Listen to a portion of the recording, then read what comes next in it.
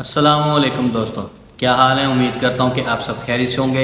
एक नई वीडियो के साथ फिर दोबारा हाजिर हो गए हैं। तो एक बहुत खूबसूरत बयान है मौलाना का, तो इंशाल्लाह सुनेंगे और आपको बहुत फ़ायदा होगा। एक नेक सहाबा थे दोस्तों, नेक सहाबा का एक वाक़या है, बहुत ही खूबसूरत है। इंशाल्लाह सुनेंगे तो आपको जो है बहुत अच्छा महसूस होगा इंशाल्लाह। और आप भी जो है दोस्तों इन बातों को सुनकर जो है ना अपने आप को ज़रूर देखा करें कि हम किस तरह अपनी ज़िंदगी गुजार रहे हैं। ठीक है, टाइम नहीं वेस्ट करते, अपनी वीडियो को स्टार्ट करते हैं। ओके। इब्नुल जौज़ी रहमतुल्लाह अलैह फरमाते हैं कि एक दरवेश थे, हज़रत अबू हाशिम उनका नाम था। कहते हैं बड़ी मजबूरी थी, मुझे कहीं जाना था तो कश्ती नहीं मिल रही थी।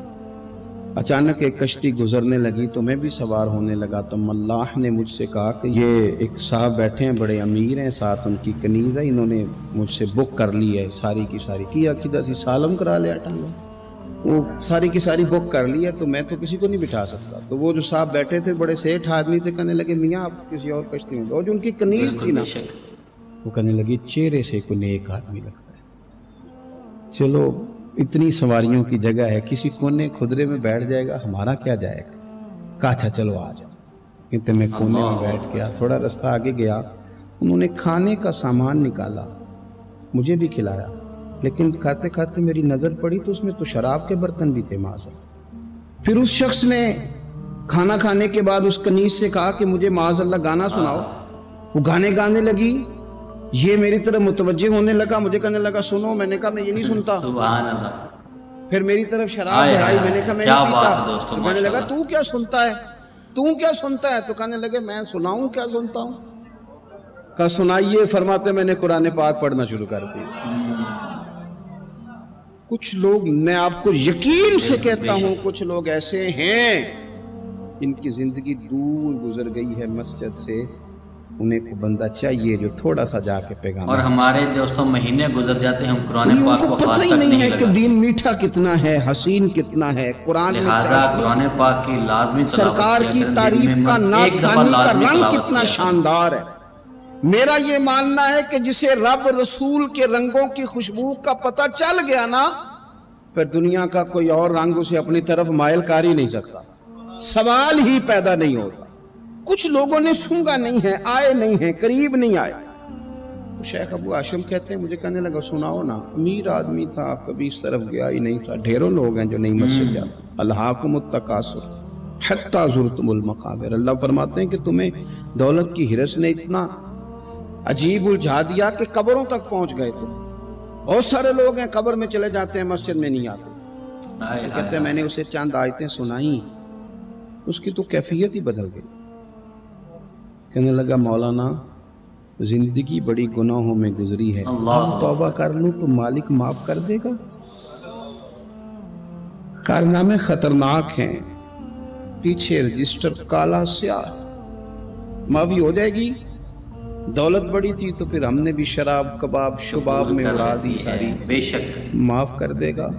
तो कहते हैं मैंने कहा हो बंदे के आने की देर है, उसकी रहमत तो फौरन ही कबूल कर लेगी। वैसे भी अदल करें थे थर थर कंबन, ऊंचियां शाना वाले तुझे फजल करें थे, फिर ते बख्शे जामन मेरे जय मुंह काले। कहते उसने उस कनीज को आजाद किया, दौलत अल्लाह की राह में खैरात की, 40 साल मेरे साथ रहा।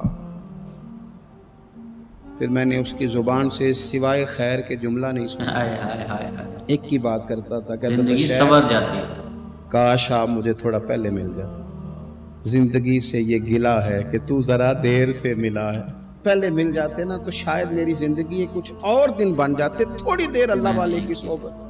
आप फरमाते हैं फिर वो 40 साल के बाद मेरे सामने इंतकाल हुआ, मैंने ही दफन किया, मैंने ही कब्र में उतारा, जनाजे का एहतमाम भी मैंने ही किया। मेरा याद था, दिल लग गया था, प्यार हो गया, मैं परेशान रहता।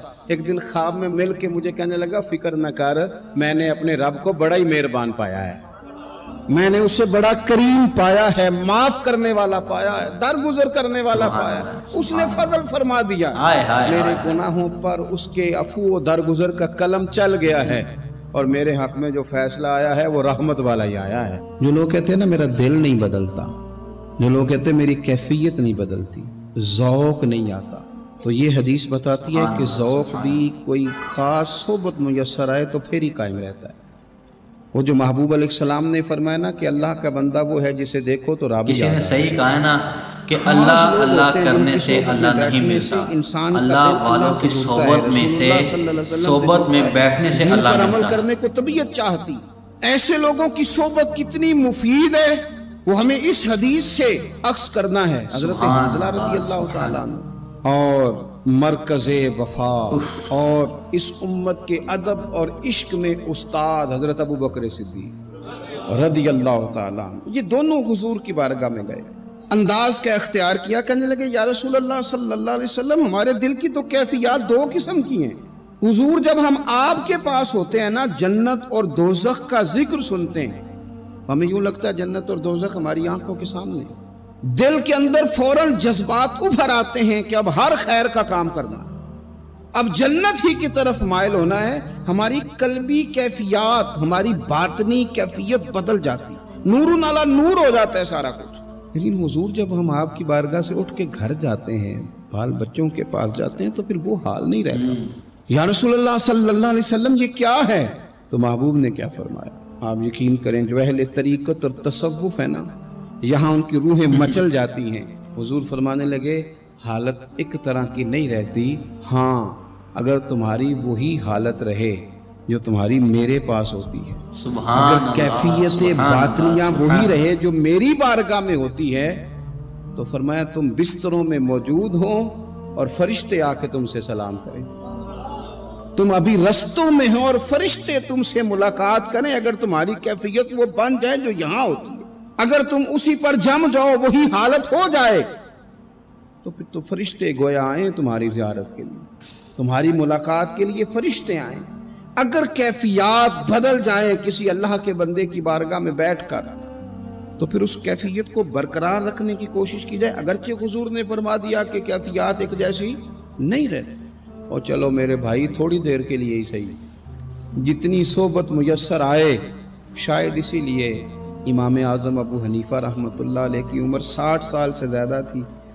تو کسی نے پوچھا حضور کتنی عمر ہے؟ فرمایا عمر ہے 3 سال۔ حضرت آپ تو علم، عمل، روحانیت، معرفت کی شاہ سوار ہیں، تو ساری داڑھی سفید اور آپ کہہ رہے ہیں 3 سال۔ فرمانے لگے عمر وہی 3 سال ہے جو امام جعفر صادق کی خدمت میں گزر گئی۔ وہ کیفیات جو ان کی بارگاہ میں رہتی تھیں، وہ انداز جو ان کی بارگاہ میں رہتا تھا، جو ان کے پاس ہوتا تھا، وہ پھر کہیں اور میسر ہر مشکل دی کنجی یارو ہاتھ مرداں دے آئی، اور مرد نظر کرے جس ویلے، اوئے ہوئے مرد سبحان اللہ، سبحان اللہ، سبحان اللہ۔ تو دوستو ماشاءاللہ، تو دوستو یہ تھی ماشاءاللہ مولانا کی ویڈیو، جو مجھے دوستو یہ بہت پسند ہیں، اتنے پسند ہیں جس کی کوئی حد نہیں ہے۔ کبھی زندگی رہی تو انشاءاللہ ان سے ضرور ملاقات کریں گے، اور دل کی یہ حسرت ہے، یہ بھی بہت اچھے ہیں ماشاءاللہ۔ تو دوستو امید کرتا ہوں کہ آپ کو یہ بیان ماشاءاللہ اچھا لگا ہوگا، تو اس کو زیادہ سے زیادہ شیئر کیجئے اور دین کی بات کو پھیلائیے۔ تو اب تک کے لیے اجازت دیجیے۔